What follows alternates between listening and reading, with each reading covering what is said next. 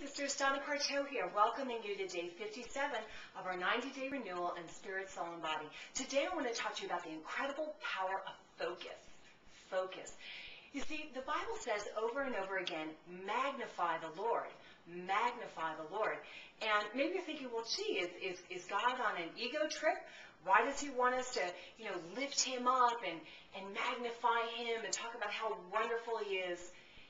It's not to help God, it's to help us. You see, each of us come into the world with a magnifying glass in our hands. I used to have one here in my prayer room. I can't find it. That's what happens when you homeschool. Experiments take place and things disappear. But anyway, imagine that you have a magnifying glass in your hands.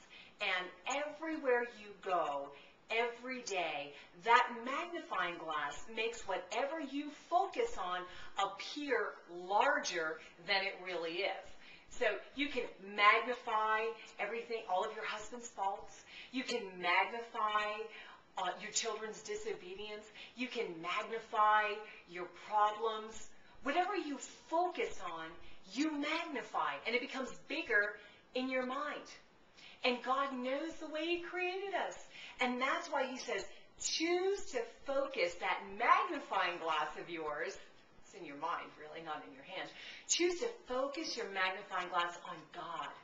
Because we can never make God larger than he is. All we can do is maybe get a closer glimpse of some other aspect of his character and his glory and how amazing he is. See, God knows that something's going to be magnified. And it's either going to be us, or the problems in our lives, or we're going to magnify him. And it's just so much better if we magnify the Lord. You know, some translations render that same word extol or exalt. Exalt the Lord, extol the Lord. And it means to lift up with joy and confidence. Isn't that great? God says, lift me up with joy and confidence. Don't focus on your problems.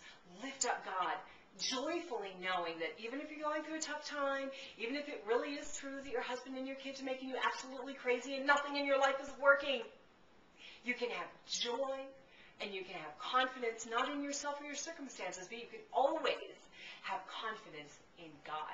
That's why the Bible says, magnify, extol, exalt the Lord, not yourself or your problems. It's not for God's sake, it's for yours.